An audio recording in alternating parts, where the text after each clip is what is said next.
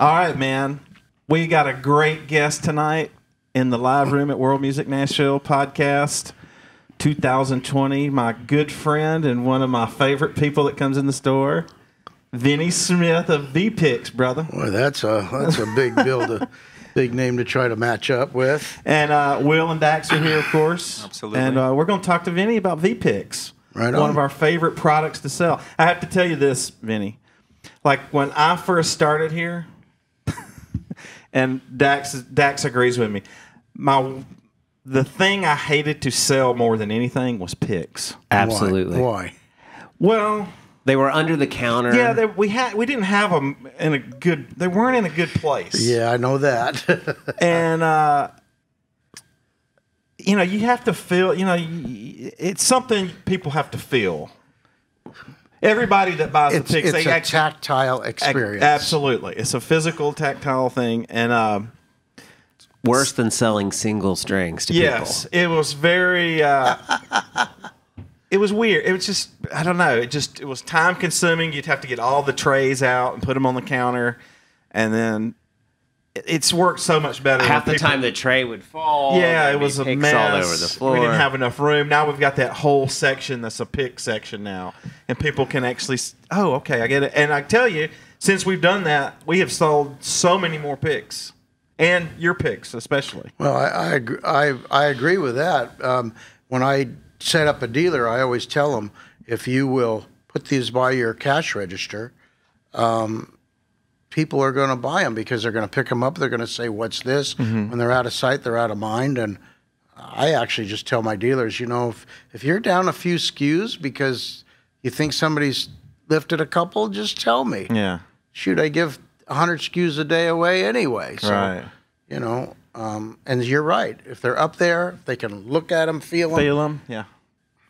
But now, I mean, that was my own. Like, I had never worked in a music store before. Worked here, and that was the one thing I just dreaded when people come in. And it's something we sell every day. That's funny. It's like, oh, another pick customer. Like, I think we talked about that on the first podcast that. It was just all people that worked here. Like, what is your worst thing to sell? Another pick customer. Yeah. And me and Dax both always said, man, the picks. And that was our fault. We just didn't have them in a good place. So Yeah, they did keep them down in the counter. the counter. You could see them, but you might not want to go, "Hey, man, can I check these out?" Yeah. It was or if somebody who didn't happen to be there, Right. then you're going to walk by and you're going to forget about them. Yeah. It was Well, that explains why you guys sell so many more now. we sell a lot more now, and it's easier for us. And I think the customers like it a lot better. And it all works out great. Absolutely. Do you like selling picks, Will? I don't mind selling picks. I think selling picks is kind of like, I was never with y'all when you were selling picks the way you're talking about. But even like when you have the display cases out, and when people know what they want, that's great. And I love selling V-picks and the special kind of picks where you can kind of talk about them and explain this is what's special about this. That's where I was going when I opened the conversation. Was it's taught me so much more about playing. Talking to you and talking to people about their picks, and like we have a lot of customers, the same people come in, return customers, and buy the same picks, and they talk about why they use this pick. And I never considered that before I started working here. I just thought of something too, when you're saying about, when you were talking about getting the display case out and you're standing there, the customer's probably feeling a little hurried. Sure. And they might not take the time to really pay attention to what's in that case, because they're kind of looking things over real quick, because they don't want to take up your time. They don't want to be rude about it. Absolutely. But when it's over there and they can just stand there and look at them. Yeah. Exactly. Yeah. Yeah. But I just never had considered picks. I mean, I'd always used the same kind of pick, and until I came here, and I just got into this whole pick world. And I used a green Tortex 88 for about 30 years, 25 years. Would have never dreamt of the big 1980. It would have seemed preposterous. I didn't know anything really about different picks until the V-picks. Right. I didn't either until I talked to Vinnie. Really? Yeah, me too. I can definitely say that. That's just so funny. I wouldn't even know why you would have made one. I wouldn't have thought to make one so big. It would have just seemed ridiculous. And now I can't play with a normal pick. No, I can't either.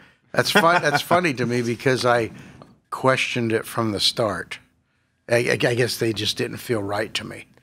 The picks didn't ever feel right. They to you? never Just felt the right to me, and they didn't sound right to me. And all I knew was when I would hold a pick, especially a flimsy one, if I would play with this shoulder up here, and if I was always I always used to play upstrokes. Everything was an upstroke. Sure. This is the way I used to play, just like this. And I got tired of that, and I found that if I would pick up a seashell or a piece of wood, I found that the sound was fatter, and I got that same tone that I was playing when I was playing everything with an upstroke. And really what I was doing, if you think about playing everything with an upstroke, is I was playing Albert King. Because if you think about it, he played everything with the downstroke, but the guitar was upside down. And so playing with the downstroke for him was really playing upstroke for us, you know, in direction with the string. And I guess that's what I was doing, was sound like Albert King. But I questioned it from the start. And so in 1980, when I designed that, I was playing with this real popular band in California. And I would make these picks during the day. I worked in a garage, and there was grinders there and everything. And I would make these picks during the day, and I just come up with silly little ideas. But I love this stuff called cast acrylic. I didn't know it was called cast acrylic then. It was called plexiglass. That's all I knew, was he called it plexiglass. And aquariums were made out of it. The first time I saw it, because I was really into saltwater aquariums, like really into them. And they had the plexiglass had the rounded corners. So the first time I saw a sheet of plexiglass, I was just infatuated with it, and I grabbed it, went home, cut out some picks, and they were pretty much this shape right here. They were about that big, and they were. I don't know why I ended up with that shape, but I did. Did you just eyeball it? Yeah, I drew it out on a piece of paper. I still have the little piece of paper that I drew it out. I do, and I drew it out on a piece, and then you know what a Dremel is, of course. I cut it out with a Dremel. Sure, yeah. It's a wonder I didn't lop a finger off. Right. I cut it out with a Dremel, and then I went down to the line on the grinder, and I ground them. There was a kid named Jocko, and he used to clean the shop, and he was going to high school at the time. And he'd go, "You want me to buff those edges for you?" And I didn't even know, because I didn't spend much time in high school. I pretty much just fell out of high school. And he says, "You want me to buff those edges for you and make them smooth again?" So I said, "Well, I kind of like the way it sounds right now, but yeah, let's give it a try." So some of them were buffed and some of them weren't. But most of them I just played real raw, like that 1980 is, because it got this noise with every note. Yeah. And all I knew is I sounded like Brian May and Ed King from Leonard Skinner. Those are the two people that had that weird sound, right? Yeah. Well, is that why it's called the 1980? Yeah, that's because I made it in 1980. That's exactly how I made picks. Did you know that? And I think he and I had talked about it before. And then I found out later, of course, that Ed King had played Sweet Home Alabama with a seashell this thick. You know, and again, I should have brought one, because he autographed one for me and gave it to me when he started playing my picks. And then Brian May plays with a coin, much like a dime. It's got a serrated edge on it, and it's called a sixpence. It's just it's about the size of a penny, but it's got the little serrated edges on it. So it gets that. So all I knew is when I played these things real scratchy like that, without polishing the edges, I sounded like those two guys. And it did. It came across the amp wonderfully. Yeah. And that's where it got started. That's fantastic. That's so cool. That is awesome. I just did it story. And I didn't like a regular guitar pick, a flimsy, because man, I just couldn't play with them very good. I couldn't play fast. Everything had to be on an upstroke, or they just sounded terrible. I think I saw Santana too, and I think he was playing on an upstroke with everything back in those days too. You know that he uses your picks, don't he? Yeah. He doesn't use them all the time. He still uses his Dorito, which is shaped like this one. but it's a lot bigger. I've got one at the house. I took off his amp, and he still plays that, but he also plays the freakishly large round, of which I think you guys have some of those up there. I think so. Mandolin players really like those. But they got a rounded corner on them. They don't have a pointed corner. They You got like a rounded the pointed corner? I like the pointed corner. You like the pointed one, yeah. Mandolin players kind of are in two schools of thought.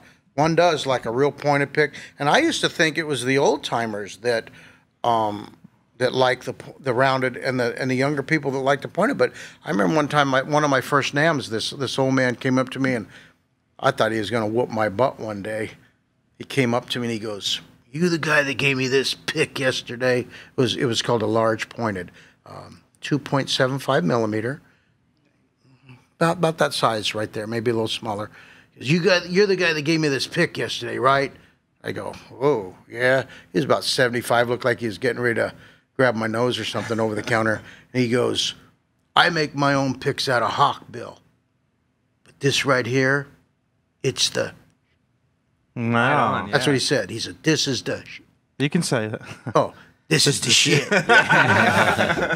And I laughed, and he bought a bunch of them from me then at NAM that day. He goes, "Man, I can't believe this." And he was the first mandolin player that I met.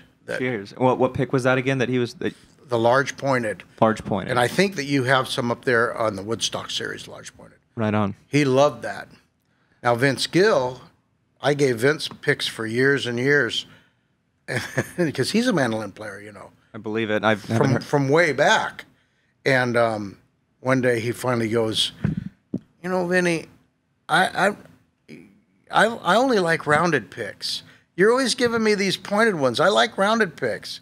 I said, "Well, Vince, you've never told me that, brother." So now he gets a handful of rounded picks. Right on. Wow. That's awesome. That's another thing that when I first discovered the V-Pick, like I just looked at all the people that are playing them, and they're all guys that I like really look up to. And I was like, absolutely. yeah. Don't you think? Definitely. Like you know who really like, he's not my favorite guitar player. I just like it, their stuff is the late Walter Becker. Oh yeah, Walter was a wonderful person. I loved Walter. He played my picks, and did. If you've ever seen his rig rundown on YouTube, have you guys watched that rig rundown? I think I have seen I don't think I've seen that one. Watch it and don't fast forward. Watch the whole thing, but you'll see they go to this trap because they're getting ready to do a show, and there's the trap is sitting right next to him, trap case. Yep. And he's got about 25 V-picks laying all out on the top. He's got the Colossal. He's got the Insanity, the one that's the one that's a half an inch thick. He loved the thick picks. Walter did. And all the way down to you can hear that. I can hear that. He loved them, and he used to. I'd ask, "Well, which one you use on Josie or this or that?" And his tech he's the one that I always would talk to as his tech. I never talked to Walter. Really? I wish I could have, but he was kind of to himself, I guess. Sure.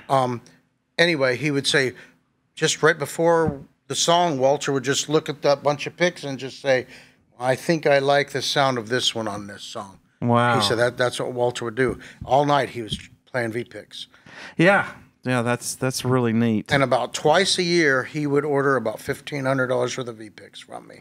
Wow. I don't know if he gave them away or lost them. I lost a good customer when I lost. Well, not only did we lose a good guitar player, I lost a good customer. Sure.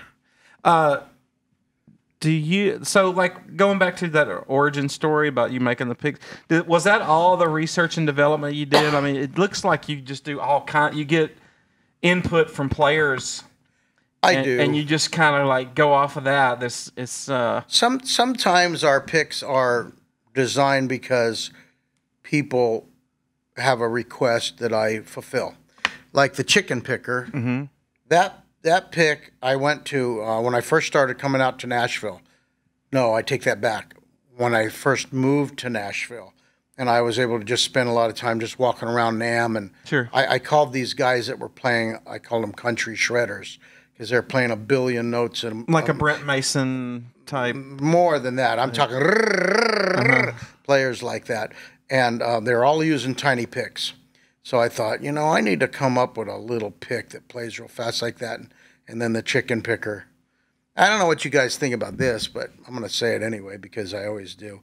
I think that a lot of my ideas come from God because I'm not saying I got a special connection with him or nothing like that. I believe you do. But I get up in the morning sometimes with this idea in my head.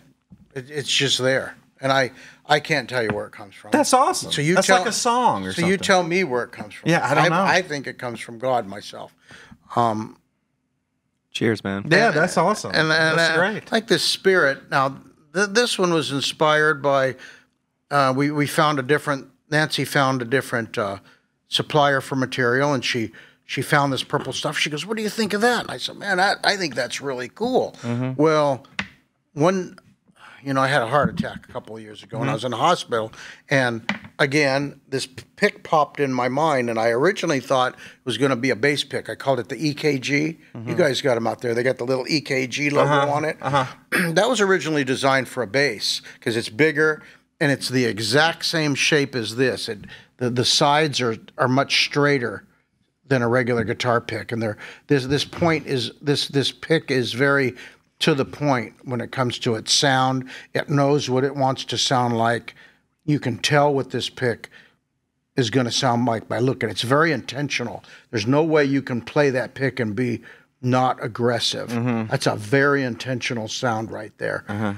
And so I had already done the EKG, which turned out really funny because Nancy goes, nobody's going to want that pick. We laugh because she'll say, oh, yeah, sold another EKG to this hour.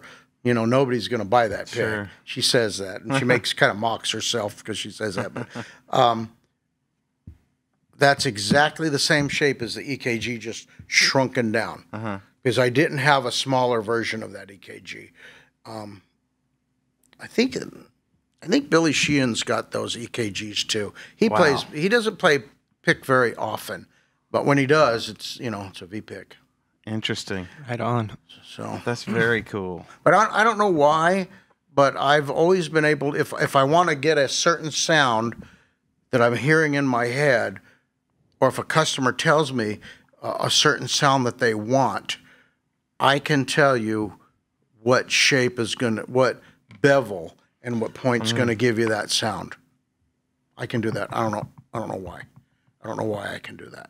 I've always been able to do that. So it's just been there. So that's if I was going for a comparatively, let's say I wanted to do a Metallica song and a Fleetwood Mac song, what picks would I need? Well, the Fleetwood Mac song, you would definitely want a rounder pick, or no pick at all, of course. Yeah. Because Lindsay doesn't play with a pick. He does once in a while. When he plays that Strat, and when he gets those harmonics, he plays with a pick.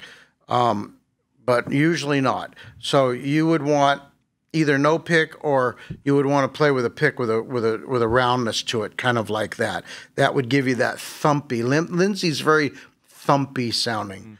In reality, he's sliding his fingers over. He's actually hitting the strings and his fingernail, and he's kind of going like that. So it doesn't have a sharp attack. There's no point to that sound at all. It's what you would call a slow release. When you play with a pointy pick, like the Screamer, that's a very fast point of release.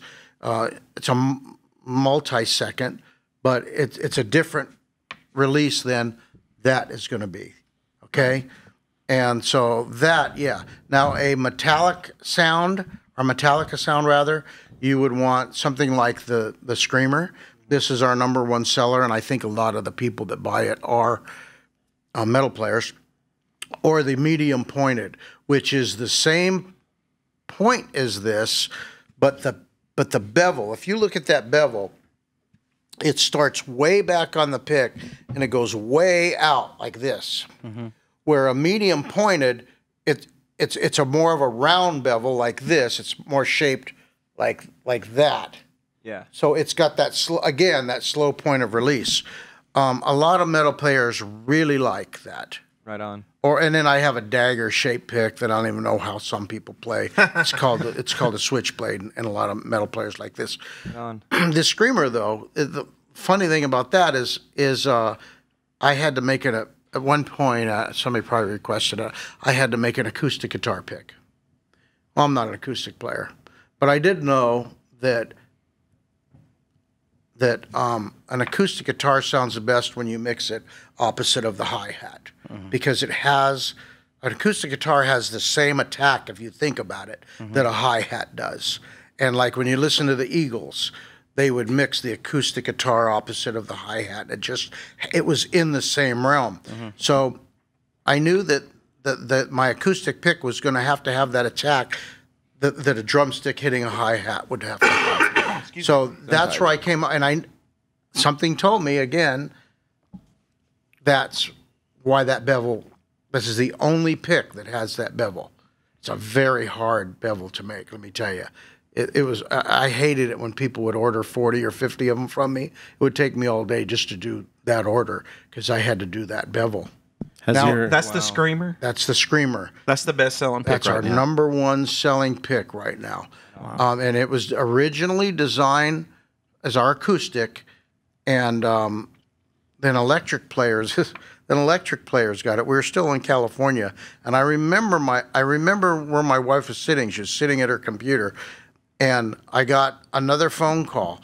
Man, this pick just screams, dude. An electric player got a hold of it. Man, this pick just screams, dude. They kept saying that over and over. So I remember walking in the house, out of the garage. I was making picks, got off the phone, and I said, that acoustic pick? Yeah. I said, add it on the website, call it the Screamer, and now we're going to sell it 2 different ways, the acoustic and the Screamer. And immediately it was number 1. And it has been number 1. Consistently. Through the years. Yeah, I probably sell 8,000 of those a year. Wowza. That's my guess. I bet you I sell 8,000, maybe 10,000 of that pick a year. Jeez, oh Pete. That's a lot of picks. just for I mean, if I was Jimmy Dunlop, it's not. He sells 8,000 picks in a week. Yeah, of course. But for a little handmade. So are they still made by hand? I was going to ask if your process has changed much from 1980. It has changed a lot. They're still, I should say, they're still trimmed by hand, meaning, okay, I'll answer that question like this. When a pick sells over 1,500 picks a month, that's kind of a lot more than we can handle because we grind these things by hand. We cut them out with a laser originally. They get cut out, and the logo gets put on them. Then we hand grind them on a buffer, and then we flame buff them. I mean, on a buffer, on a grinder, and then we buff them. Now that's a lot of manpower, and a good employee can probably pop out 500 picks, maybe 300 to 500 picks a day. But this one right here was such a butt kicker making with that bevel. And plus, I wanted the bevel perfect because it's my number 1 selling pick. So a pick that sells over that, we then have a mold made. We have it put in a mold. But there's a lot of logistics and studying going because the mold that makes that pick is $10,000. Ouch. I have to sell a lot of picks to get that money back. So not just any pick just doesn't go in a mold, of course. And every year we put about 3 picks in a mold per year. And the chicken picker is the latest that went into a mold. You sell enough of those to justify the mold. Yes. Gotcha. And we justify the mold also by we would have to take a lot of time away from other things just to keep these in stock. And so but we still have to hand trim them when they come out of the mold, and you know, there's still a lot of there's still some hand work, you know, when they come out. A lot of people think, oh, you know, it's just a machine spitting the things out like popcorn, but it's not. I wish it was. I wish I could pay $10,000 that it was. How many employees do you have? I don't know. Are Nancy and I counted as employees? Really, Sure. we are, right? Okay. Audrey, my daughter, Nancy, me. Krista is the one that follows up for our stores. Brenner, of which you guys know, makes picks. Jake. And then I have another guy that helps me online. Hope I'm not forgetting somebody. Do you have a so probably 7? Yeah. Is there a sales guy that goes all over, or that's you, isn't it? Well, I have. And there couldn't be a better salesperson for the VPIC. I have a lady that does sales for me on the phone. She doesn't go out and get new stores, but she calls the stores every 2 to 3 months. And how's your picks doing? And they really like her. Now, I take care of you guys. I like to take care of all the people around Nashville just because I know Absolutely. That's one of the selling points because I'm sure you guys do too. Like, hey, these are made right here. Right here. And we know Vinnie. And, yeah, that's a big selling point. When I first met Billy, he was over at another store, a huge store here in town, and he goes, "Wow!" Then they told him about VPICs, and he'd heard of them, and so he bought a bunch of them when he was there. And then they go, "Well, why don't you go over and see Vinny?" He goes, "VPICs are from Nashville." He didn't know. They go, "Yeah." Next thing I know, I get a phone call that he's on his way, and I look out the front door, and at that time I just moved to that ranch, and there was a cattle gate. You know what a cattle gate is? Absolutely, yeah. You buy them out of Tractor Supply? Yeah. There's at a cattle gate right in front of my shop, and here's Billy Gibbons getting out of this little minivan, reaching over my cattle gate, trying to get... that's funny. I go, "Audrey, that's Billy Gibbons. Check it out." And Wow. Here he comes through my cattle gate. That's cool, man. That's awesome. What's his pick? What are the picks he like? Billy, same thing as you, the tradition light, but I leave his unbuffed. Okay. Real scratchy. Yeah, I can see that. I use the most coarse grinder that we have for Billy's picks, and sometimes I'll even drag them across a real coarse piece of sandpaper. I mean the kind that's almost like cement. It's so coarse. Like 80 grit. Or something. Yeah, just really rough. And Billy likes that. He does, yeah. Boy, if anybody likes it, he does. He likes that. He gave me one of his pesos. Really? I made him take it out of his wallet and give it to me. Oh, that's really cool, man. What's the thinnest pick you make? It's not here, but it's called the Tradition Ultralight and the large pointed ultralight. I don't know if you guys got them. I don't think we have any in this. Maybe we might have one. I'm not crazy about thin picks, so I guess. Yeah, that's the reason I asked the question because generally these picks are. Yeah, you know, they're not. I've got them. I've got picks with flex. They're a little bit different material. These are my own special. Some of these picks are my own special form of acrylic that I like to have made, which is why they have this gripping factor to them. You know, not all acrylic does that, and that's a heavy pick right there. Absolutely. And this chicken picker's not, but that's so cool. There's 8 different grades of cast acrylic. See that thing sticking to me? Yeah. That's because it clings to your fingers when it gets warmed up. You know the feel. It's just weird how it does it. And there's 8 different grades of cast acrylic. 2 of them do that. Not all of them do that. So, what was the question?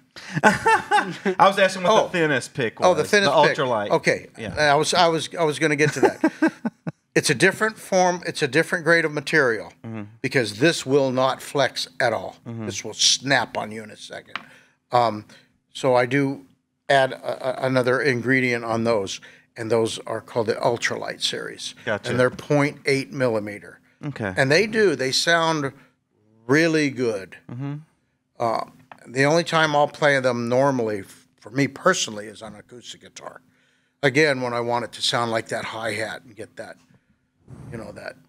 that crisp attack to that hi-hat. Same thing. What's the oddest pick you've had to make? Has somebody sent you a request for like? Yeah, and I don't really do a giant V pick. I don't really do requests anymore because, they want me to do it, and I spend about an hour researching and figuring it out, and then they'll say, "Yeah, okay, I want 2 of them." Well, I can't do that. Our minimum run is 30 picks to go through the shop. I mean, if I'm going to take a guy off of his project that he's working on, and I'm going to say, "Here, you need to do this," I can't do that for 2 picks. I gotcha. Yeah, I lose money. Right. And unfortunately, when you run a business, it's a money thing. Absolutely, those people want paychecks, and so. So yeah, our minimum run is 30 to go through. But one thing that people have requested is if you can imagine this pick right here, if it was really pointy, and they want 2 points and 1 round, okay? Now, and I've absolutely, even if they order 30 of them, I won't do it because it never turns out like they think it's going to turn out. It's ugly, first of all. Sure. I don't know. It looks just real. Just imagine that pick right there with another point on it, and then this is round. And they always end up sending them back to me saying, "Man, I'm not happy with that." So I get that request about every 3 months. And I say, "Believe me, brother, you don't want. You think you want it, but you don't." That's the weirdest. I guess that's the weirdest request. We get some weird ones sometimes. Do you get? Are you constantly looking at different materials, or like you just stick on that one? No, absolutely not. I fell in love with this material in 1980, and I have. It's a little problematic, and I think that one reason that pick makers never used it is because it's inconsistent. And when you buy a 4x6 sheet of it, some of that stuff it's very expensive, and some of that stuff you throw away because there's 20% difference in variance on thickness from 1 foot away. The stuff is poured on glass, and it's not poured in a mold. It's poured on glass, and it might have a top on it where they squash it down, but it's just not the same thickness. So some of it gets thrown away, but the way it grips to your fingers and the way this sounds, to me, is worth all the problems that dealing with it. It comes up. Yeah, I got you. And if you think about it, here in Nashville, you know Brent Mason, all those guys, they all got fake fingernails. You know that. Sure, absolutely. Guess what they're made out of? That stuff. Cast acrylic. That's awesome. It's the exact same stuff. Wow. Do you guys do you sell overseas? Yeah, we do. We do. Matter of fact, I'm getting ready. We're just now putting a huge order together for Germany. It's going to go out on Monday, but we sell a gross amount to Germany, Japan, and the UK. Yeah. And they kind of and other countries too, but those are my biggest ones. And then we're just now breaking into China. And I'm in the middle of getting a Chinese trademark. China's trying to change their ways, They're trying to. They're trying. Yeah, I know what you're talking about.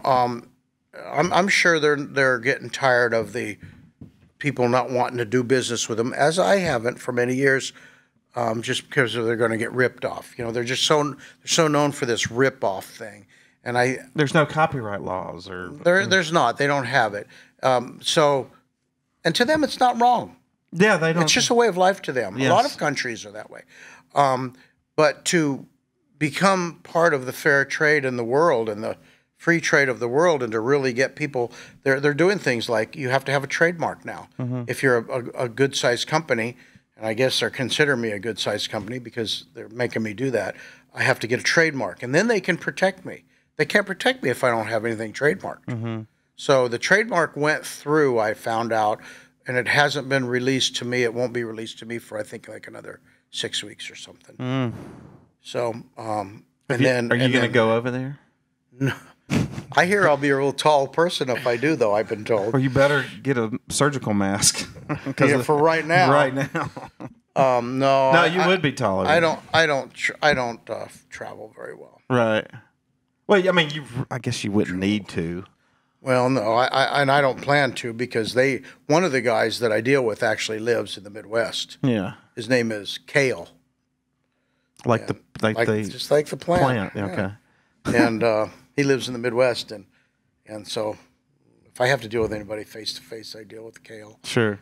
And I don't have any desire to go out of the United States. Yeah. None whatsoever. Was it going back to 1980 from like an entrepreneurial angle? Was it years before this took off as a career? Was that a difficult process? Oh yeah. I made them, and I gave a bunch of them to friends.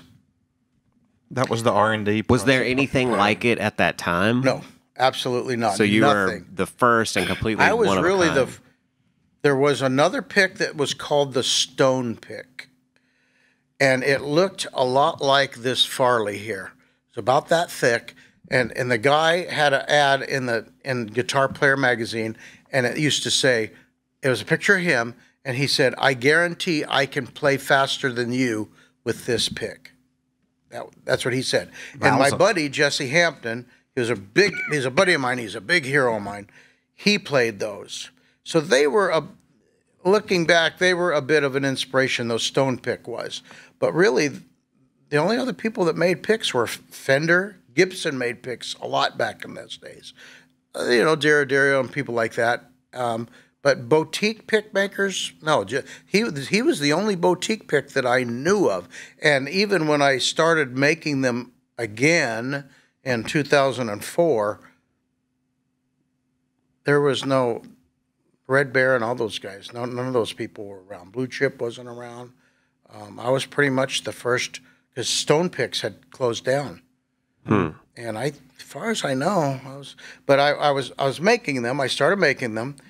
And again, I was in this real popular band, and I was making these picks, and I give them to all my buddies and people that show up. I give them to them, and then I just go to work and make a whole bunch of them the next day or the next week.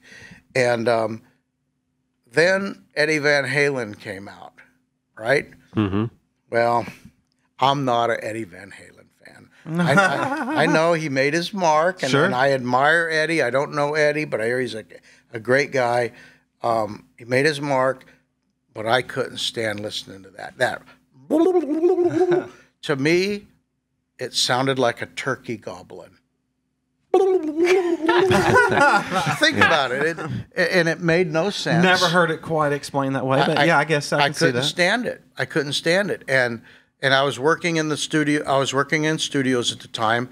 I was a producer in one of the studios, and people kept asking me to do that stuff.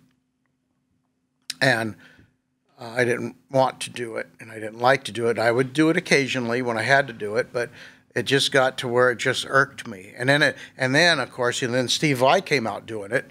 He started doing the same stuff, and guitar playing changed its direction greatly in the 80s. I liked guitar players like Don Felder from the Eagles and Joe Walsh? And Brian May and Joe Walsh. They weren't playing like they were getting paid by the note. Mm-hmm. And I just couldn't stand what guitar was doing. And so there was this guy that showed up on an Eagles record. His name was David Sanborn. And he played saxophone on one of the songs called Sad Cafe. And I listened to that, and I said, that's what I want to do. So I sold off all my guitars. I didn't have a lot of them back then, but I had some nice ones. And I sold them off for, you couldn't give a Les Paul back in those days. I think I sold that black custom Les Paul for $300. Wow. Matter of fact, I know I did. Jeez. God. Yeah, it's stupid, isn't it? When I stand up, you can kick me. And I bought saxophones. So you quit playing guitar? Completely quit playing guitar. I kept one guitar, and I remember it was a real junky Stratocaster with a 3-bolt neck on it. Remember the old 78s? Absolutely. With a 3-bolt neck. You could literally move the neck like that when you're playing it. It was absolutely. terrible guitar. For some reason, I kept that one instead of the black Les Paul. And you went all in on the sax. All in the sax, and I played sax for about 4 or 5 years. That's all I did. And I became successful at it. I mean, we did shows with people like Charlie Daniels and Hank Williams Jr. and stuff. Sure. We were up there with the big boys. We were, the band playing with their band, that kind of thing. And so I was doing okay. I was hooting on the sax.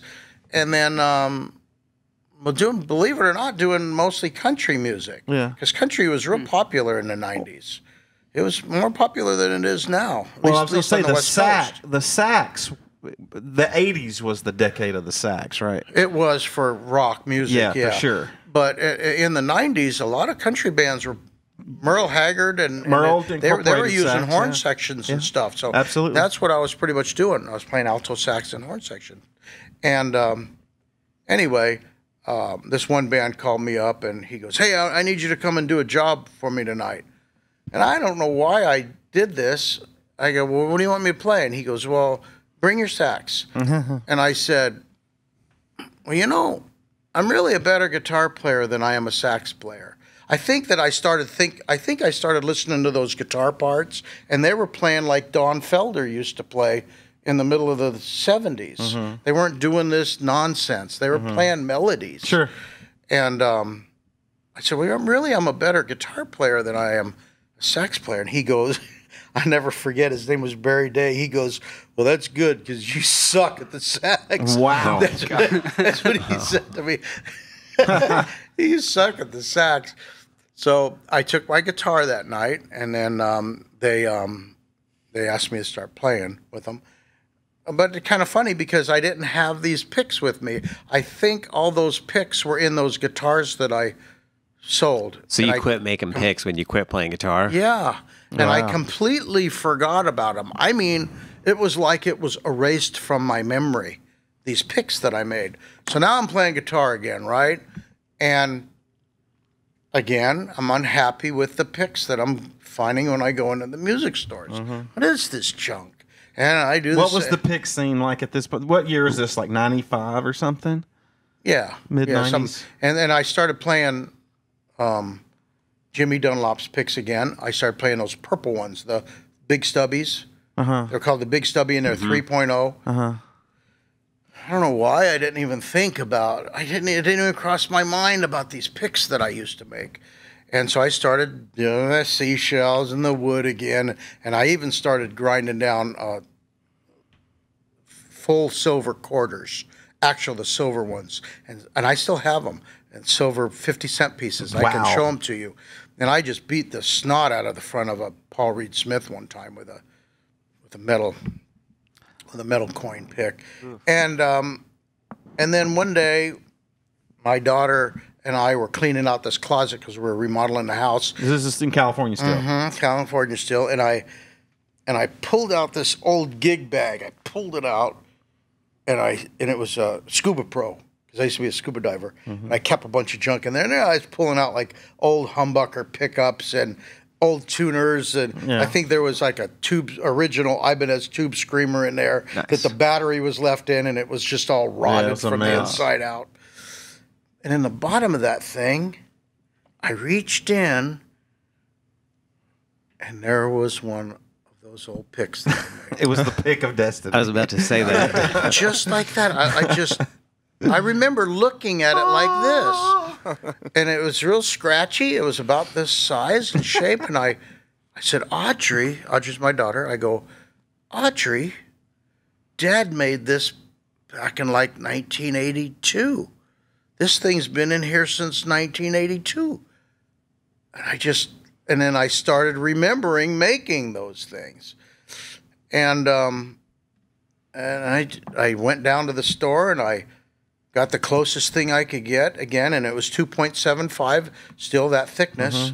That's, they made it thinner too. I think they made it for they make it for signs and putting over picture frames and stuff like that. And I started making them, and now this time we had the internet because it was like 2004. We had the internet, and I started sending them to friends on the internet. And then you could do all kinds of research, and you could find vendors. Yeah, but I don't read very well. I can read, but I don't. Let's put it this way: I don't like reading. I got you. And so I didn't do research. I just was on there chit-chatting with my friends and the different the gear page, as a matter of fact. Okay, yeah, that would make sense. And we used to have this get-together over in San Francisco. It's called the Boys Club. We met in this airplane hangar, and I made about 50 of them, and I took them to my buddies. We met about every 3 months. I took my buddies, I put them on the table. I said, everybody gets 3. So they did. They all took 3 of them. And one guy went onto the gear page, and he did this thing. Those stupid V-picks, he called it. That's what he called the article, those stupid V-picks. No. That must have been before they had the name. Did he mistakenly name the V-picks? No, he didn't name the V-Pix. John Dean did. Okay, so that wow. See, I've forgotten a lot of things. They already had the name at that point. So, but anyway, I went over to my buddy. Here's a story I got to tell you before that story. Sorry. No, that's fine. I'm with you, man. We got an hour, right? Yeah, man. You're good. You're good. So here's the deal. I went over to John Dean's house because he was helping me grind down those coins. We were just farting around in his. Sure. And I go, check this out, John.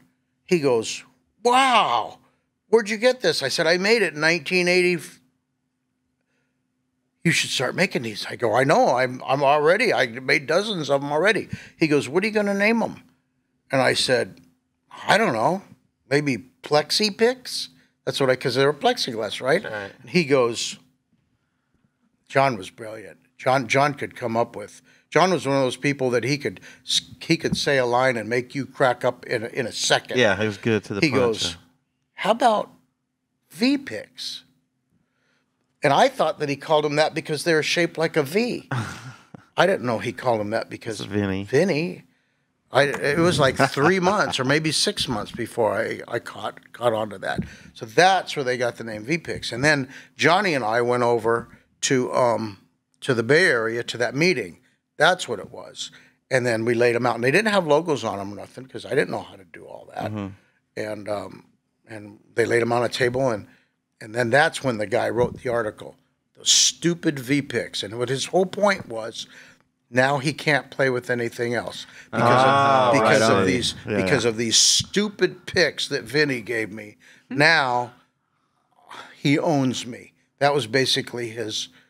I know what he's saying. I mean, that happened to me. Yeah, and I think there was only like 30,000 members on the gear page at that time.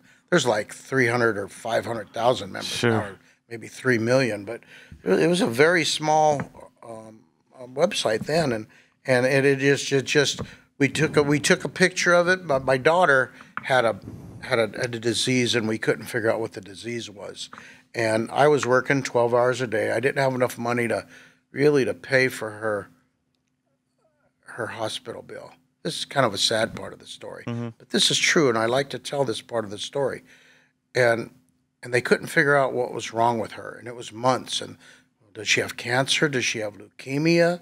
Does she have this? Does she have that? And I remember coming home from the hospital. They didn't know what was wrong with her. And I remember sitting at the stoplight, and it was red. And I remember thinking to myself, sometimes you talk to God. We just do. I think even people that don't believe in him do sometimes. And I remember saying, God, they can't figure out what's wrong with Audrey. And I don't know how I'm going to pay all these doctor bills. I have no idea how I'm going to pay these doctor bills. I really need your help. That's what I said. And I remember the light turned green, and I made the left-hand turn going up Tully to my house. 2 days later, this guy that I had given pics to calls me up, and he goes, hey, dude, you need to quit giving those pics away. You need to start selling them. And here's where you're going to sell them. Because my wife kept telling me, you're out in the garage all the time making those pics, and you're just sending them all over the world, giving them away. What's the deal? You need to start selling those. I said, nobody's going to buy those things. Who's going to buy a $5 pic? And so he goes, well, and here's where you're going to sell them. And he pointed me at the gear page. So we took a picture like this, just like that, in front of Audrey's piano. And Nancy made this little website that cost us $9.95 a month, which was a lot of money to me because everything was being trained. Sure. And one guy said, how much you going to, well, the guy that was helping me, Mike Petrus, she's a dear friend of mine. He said, how much you going to sell them for? And I said, gee, I don't know. And he goes, well, how long does it take you to make them? And I said, it takes me about 20 minutes. He says, so you can make 3 an hour. I said, yeah, that's about right. By the time I buff them and clean them, I can make 3 an hour. And he said, okay, when you do a part-time job, you should always make $15 an hour because you've already done your job, you paid your taxes, and if you're going to do something on part-time, you need to make $15 an hour. Sure. So you need to sell those things for $5 a piece. said, there's no way. Picks sell for 35 cents a piece. They don't sell for $5. And he says, well, then how about this? How about you sell 3 for $12 and charge $3 shipping? I go, if you say so, Mike, whatever. I didn't believe anybody. So we did that website. Nancy pushed return. And I remember the day that the hospital bills were paid off. Wow, that's a great story. Man. I remember the day when we paid off the hospital bills. Was it immediate? Like the next day, you had orders. That hour, I had orders. Wow, that's awesome. That is amazing. That hour, I had orders, and so it just then I figured, okay, well, thanks God, you paid off our hospital bills, and I just figured it was over. Yeah. But it just never stopped. Yeah. And then the next thing I know, my wife comes up to me and she said, you need to quit your job. It's getting in the way of our business. Yeah. What? I started working while I was like 14 years old. Sure. And because, we were not a rich family or even middle class. We were up, lower class. Yeah. And so we never had any money. So I worked all my life. And for me to quit a job that was paying my bills and supplying me with health insurance and stuff, boy, I still have nightmares. Not nightmares, but you can dreams. Still feel the anxiety of that. Yes, I can. And I still have dreams about that I'm still working and thinking about whether I'm going to quit that job. That's a fork sense in of the road, security man. for us, And and that's cool. where man. we are now. And when did you move to Nashville? we moved to I've asked you Nashville this before. in 2011, Yeah. and we just became. We raised our kids in California, but California started sliding downhill, and we just became disillusioned. And my wife looked at me one day, and she said, "I want an adventure." I go, okay, what do you want? She goes, I want to move. I said, okay, do you want to move? Because we loved Hawaii and we loved Nashville. I said, you want to move to Hawaii or Nashville? Just go find me a place to live. So she says, I want to move to Nashville. So, okay, so go find me a place to live. So I put her on a plane, and she came out here and found us a ranch, and found it very nice. You haven't been out to the place yet, but you should be. Okay. And she found us a really nice place to live, and we moved here right after the flood. So I knew that the house didn't flood. The utility barn way down in the horse area did. It was like 1.5 foot of water in it. But my VPIC shop and our house did not flood. That's cool. I knew that. So that's why, otherwise I wouldn't have bought the place. And we just never looked back. I didn't look in the rearview mirror when I drove out of California. I literally did not look in the rearview mirror. That's great. Drove right down through Southern California and right through Barstow and Arizona, and out we came with our 3 Great Danes in our cars and big old Penske truck. And That's awesome, man. Well, I'm glad you did that. yeah, and That's a fantastic. That's an American dream story right there. There's not too many of those left. It is, and I have to tell you about the Carlos thing too. I grew up playing Carlos Santana. One of the first. And this is in the Bay Area? Yeah, I lived not far from Carlos. Yeah. Carlos lives in a place called Marin County, and Sure. I lived in a place called Modesto, which is about an hour and a half from Marin County. And so Carlos played high schools and everything around where I was. And then Carlos came out with the Abraxas album. Sure. And I learned a lot. I was a giant John Fogerty and Alvin Lee fan up to that point. And then once my brother-in-law gave me a Abraxas album, then, of course, I became a big Carlos fan. So I always had this dream of, wow, now that I'm making picks, I wonder if Carlos would ever play. So this guy named David Workman called me up one day, ordered picks from me. He says, I want to make this order. And he gave me this order, and he said, and if you want, I have a friend named Carlos Santana, and if you want him to try out your picks, throw some in there for him. That kind of pissed me off because you're in business. You know how people kind of jerk you around sometimes. Sure. And I thought, this guy's just, yeah. I go, yeah, okay, right. He goes, no, I know. You think I'm just trying to get free picks from you. This is what he said to me. He goes, but I'm telling you, Carlos is a buddy of mine, and if you want him to try your picks, okay, Dave, you're on. And it was kind of that thing. I was kind of annoyed with the guy. We're dear friends now, by the way. But so I did. I threw in some extra picks for Carlos. 2 weeks later, my daughter, Audrey, again. Yeah. Hi, this is Santana Management. Oh, cool, she says. So then she calls me up at work. Dad, you got to call this number. It's Carlos's bodyguard. Carlos Santana, Dad. Did Carlos Santana. she know who it was? Yeah, because I played a lot of his music. So she knew who Carlos was. Matter of fact, when she was really little, one time there was this game, stare at this thing and then look at the wall and you see a picture of Jesus. Yeah. Well, she always thought that was Carlos Santana. Wow. you know, you've seen the thing. I know Stare at that look. And Yeah.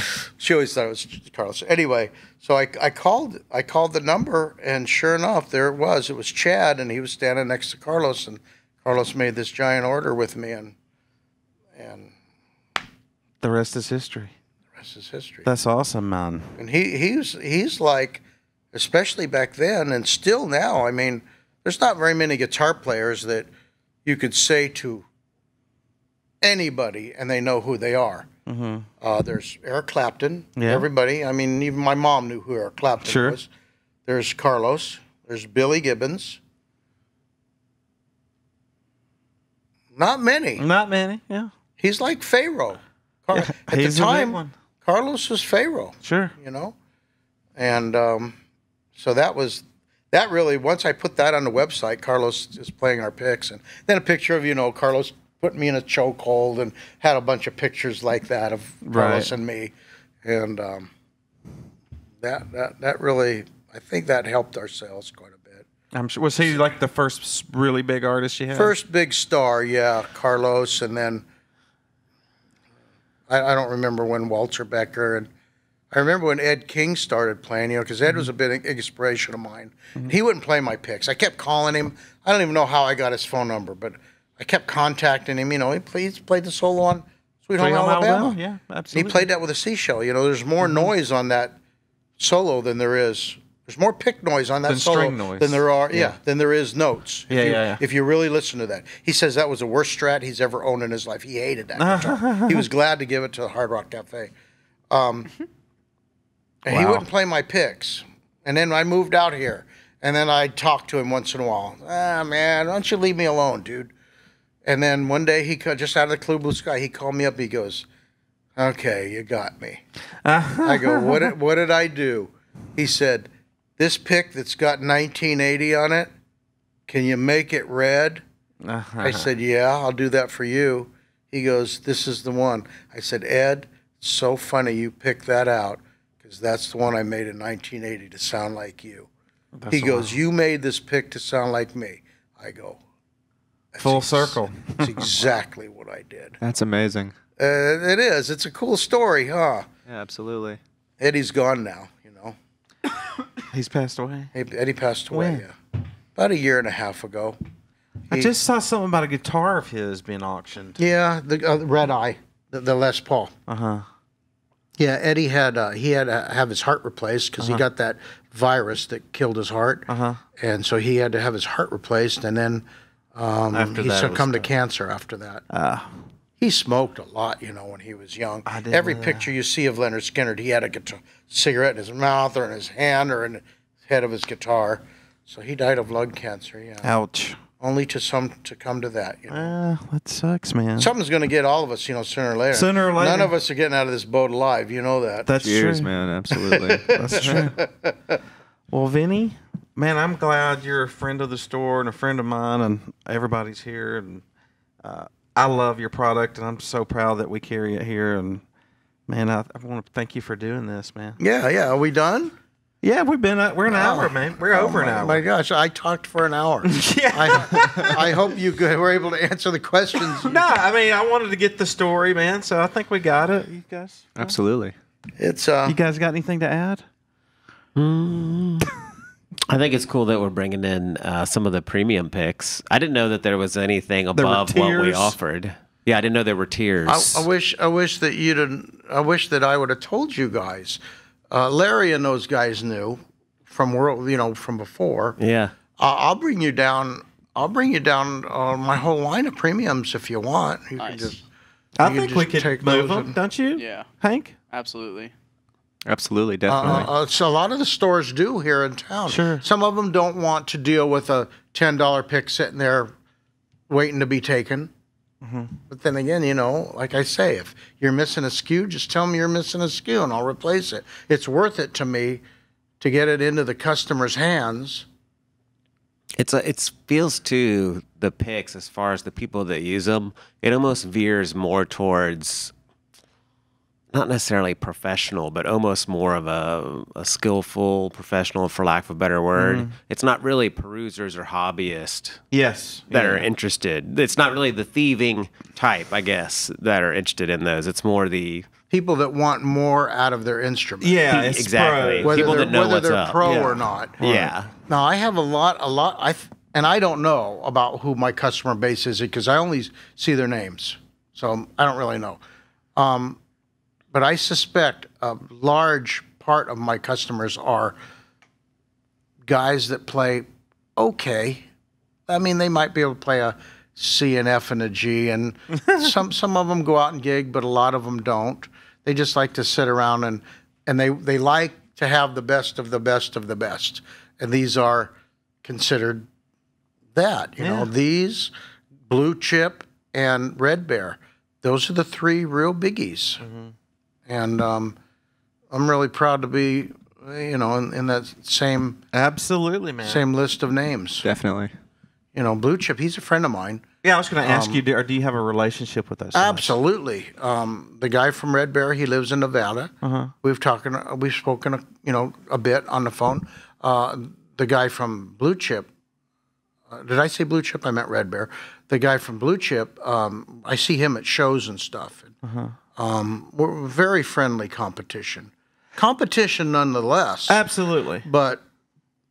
And I tell him that I make better picks than him. What, does he just laugh? Yeah, he just laughs. He doesn't even play, He owns a machine shop, and they got this material in, and one of his employees said, hey, that would make a great guitar pick. I guess it's really expensive stuff, really expensive material.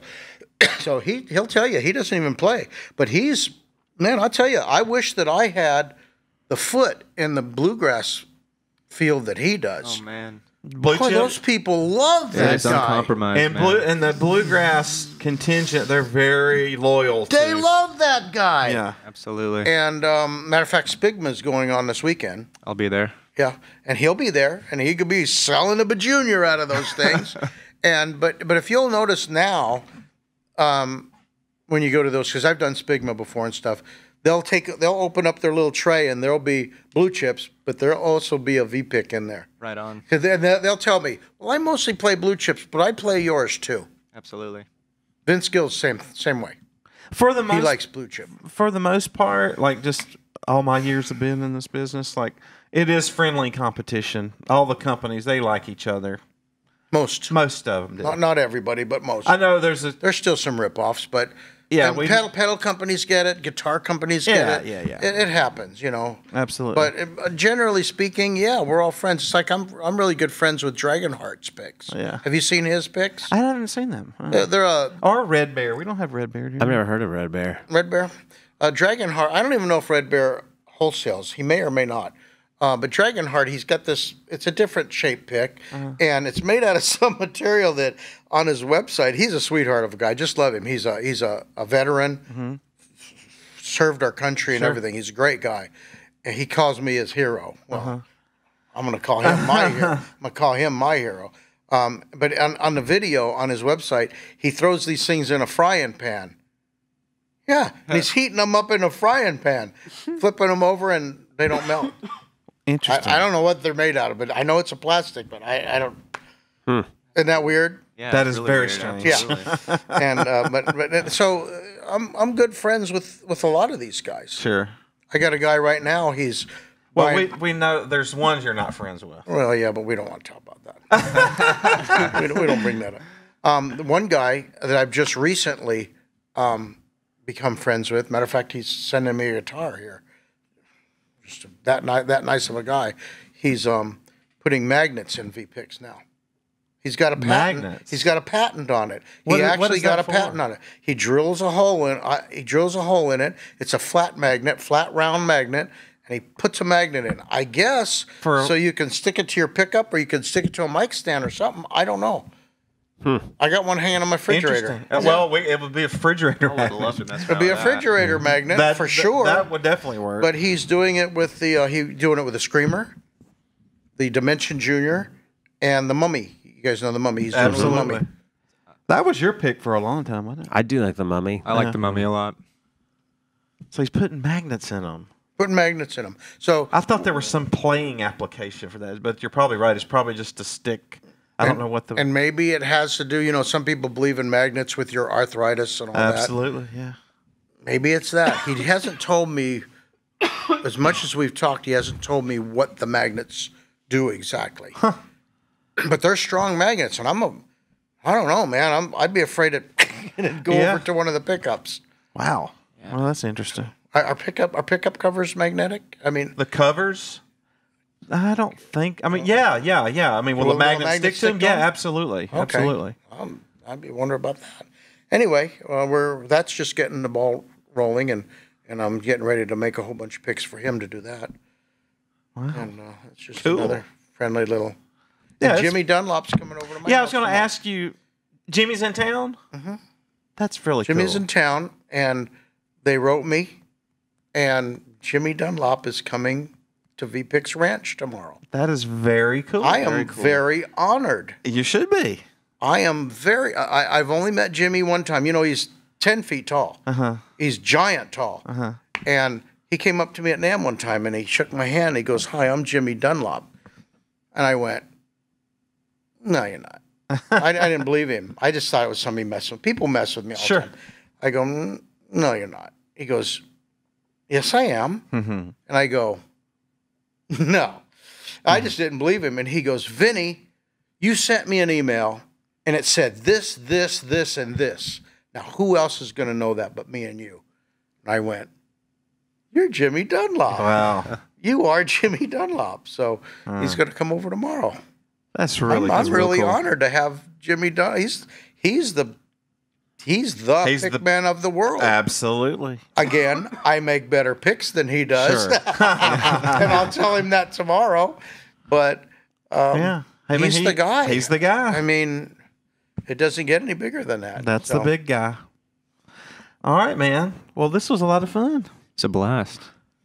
Thanks, Vinny, man. You're the best, Absolutely. dude. I always love talking to you, man. It's for you guys, and I'll be bringing more down. Such a cool thing that we get to see you all the time and talk to you. And you've given me so many picks. It's not even. If you ever want to do this again, I'll let you talk next time.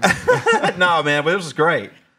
We usually need to do a part 2 with certain guests. Yeah, there's certain guests that we're going to do part 2s, like Jason, and there's a couple other people. But yeah, man, we'd love to have you back. Yeah, anytime, man. I love talking about my picks and telling the story, and half of my stuff you can't believe, but I know which two. You can believe. Go first, Will. I think you. I'm going to take that one. You take whatever you want. I'll bring you guys some more. Like I say, now that I didn't even think about bringing you guys some premium picks. Oh no, this was the one. They're really something though. They're special, aren't they? Dude, premium picks are special. Bro. Oh, I feel like it's a step up. Actually, you think that's your main squeeze right there, huh? I think it might be. If you'll notice, it's buffed on one side and not buffed on the other. Yeah. I don't know. I have a whole. Wait a minute.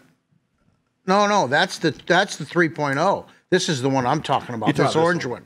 That's the one that's buffed on one side and not on the other. That's a good one too. Hank, you got anything you need to say? Plugs? There's a writers' round February 6th here at World Music Nashville, right? Yes, sir. That is correct. Any other gigs coming up? That's like the closest one we have. Okay. Community Arts at Bellevue also this weekend. They're doing a writers round. Okay. Saturday and Sunday. You're playing at Acme this Friday? Acme, 5 to 7 this Friday. Yep. Dex? That's the very last one. How's that stage doing? Didn't that stage collapse or something? I don't know. Isn't that the place where the roof, there was too much water on the roof and caused the stage to crack and collapse or something? Was that, maybe it was a different venue? Maybe. Johnny used to play there all the time. On the bottom floor, I don't think so. That's where we're playing, but there's multiple floors. So maybe, There is? Mm-hmm. Okay, I bet you that's what it was then. Yeah. In one of them, the stage collapsed. Pretty sure Just that was because Will Acme. was rocking out so hard. No. All right, man. Way to sell Thanks, it. Vinny. That was good. Excellent. It was fun. Very loose.